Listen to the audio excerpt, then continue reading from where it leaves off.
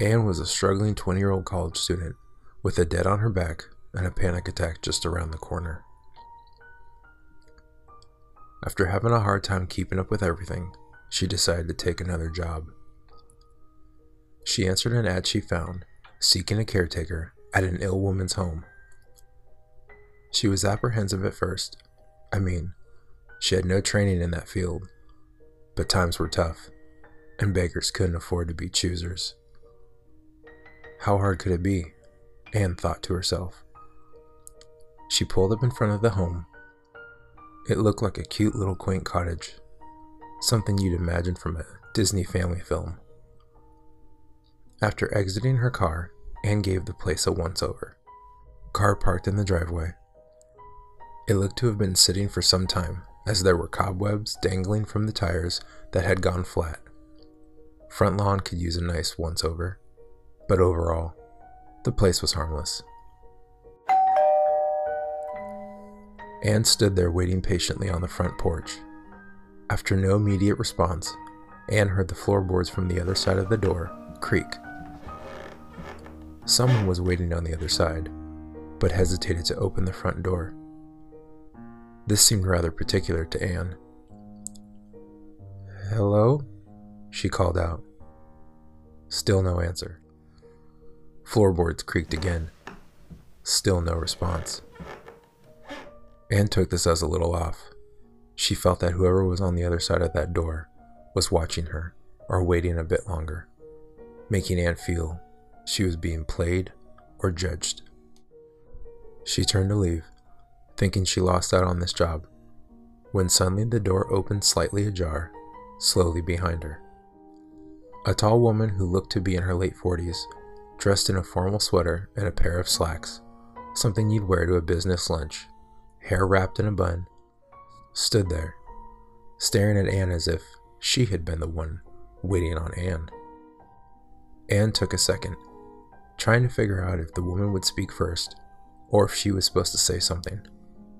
So she took it upon herself and introduced herself. "Hi, I'm Anne," she said, extending her hand, walking towards the woman. "I think we spoke on the phone?" The woman looked over Anne's proposed handshake, and then looked back up at her. "You're late," the woman said. "Come, we've been waiting." Anne, with a look of confusion, responded to the woman. The notice said 8. "It's now 8:10, the woman snarled. "I knocked and knocked, but no one responded. I hope this is not behavior we can look forward to." The woman then turned and walked back into the house, leaving the door ajar for Anne. Anne was hesitant. She peeked her head through the doorway and looked around, pulling back, looking around the neighborhood for reassurance. After much contemplation, Anne entered the house and closed the door. It took her no time to notice the vintage 60s style theme to the house. Long carpets mapped out through the halls, the banisters stern of redwood. She stood there, trying to figure out where she should go. "In here," the woman called out from the den. Anne moved inch by inch, as if to expect something horrific to jump out at her from behind a door as she entered the living room. When she finally entered, she noticed the pristine pair of stained glass doors that welcome you when you enter the den.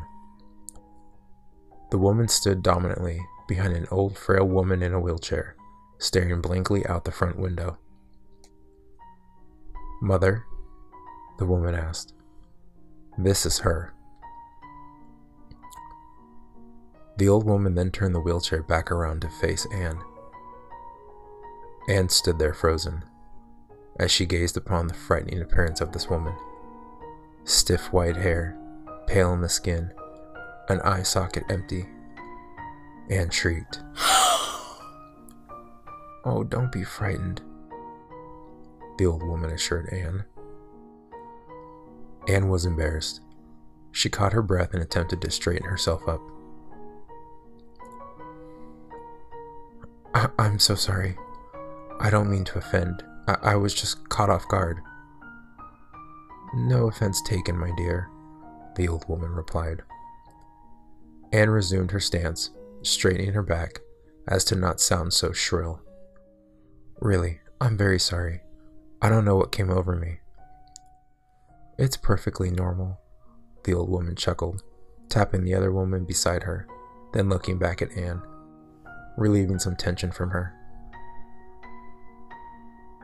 "He's the one you should watch out for."